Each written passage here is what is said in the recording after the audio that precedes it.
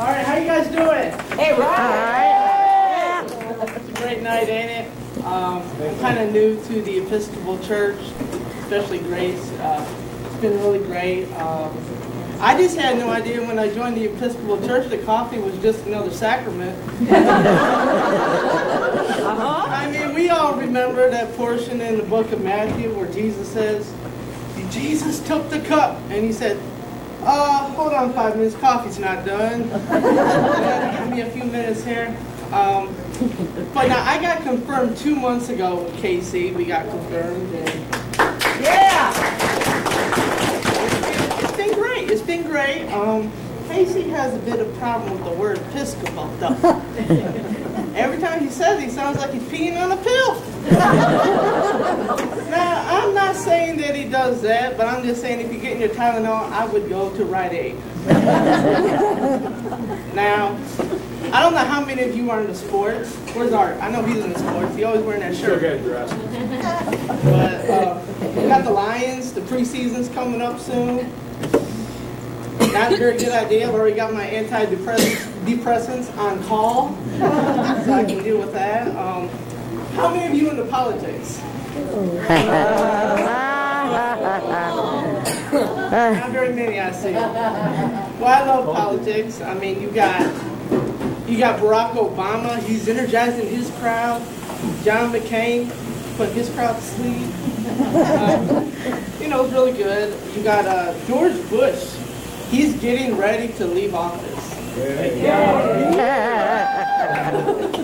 I mean, I'm just kind of wondering, though. Most presidents get a library after they leave office. Exactly how many Dr. Seuss books are there?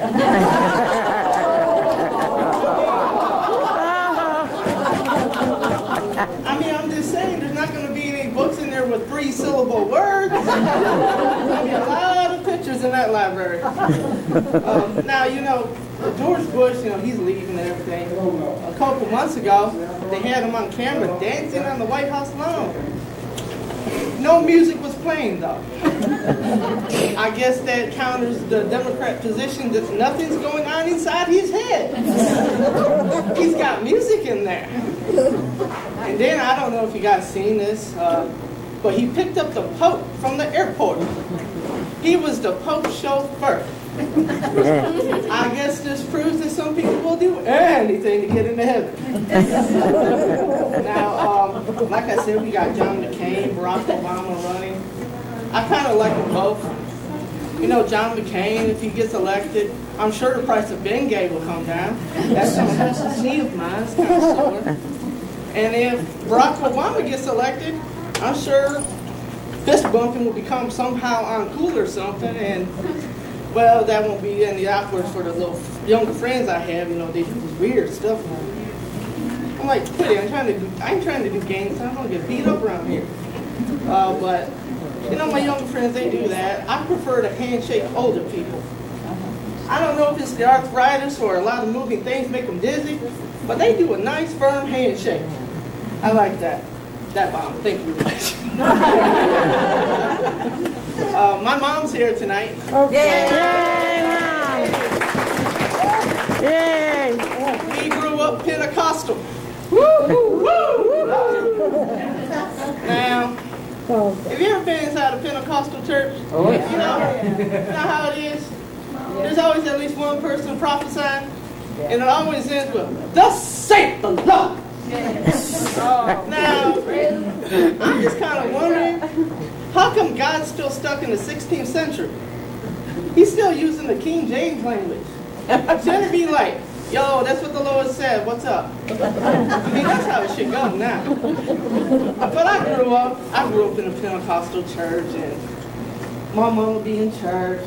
A little different when you go in church and you come back out. So my mom would be in church, she'd be like, "Jesus!" She'd just be yelling, "Jesus, Jesus!" The moment she got in church, and that was going to step off me, I would kick her. But that's all right, that's all right. Now my mom's got a friend, we call her the belated prophet. Because she always tells you something is going to happen after it's already happened. She's like, the Lord told me. I'm like, well, the Lord should have told you to tell us. But my mom be on the phone with her. Ooh, Jesus. Ooh, the devil been after me.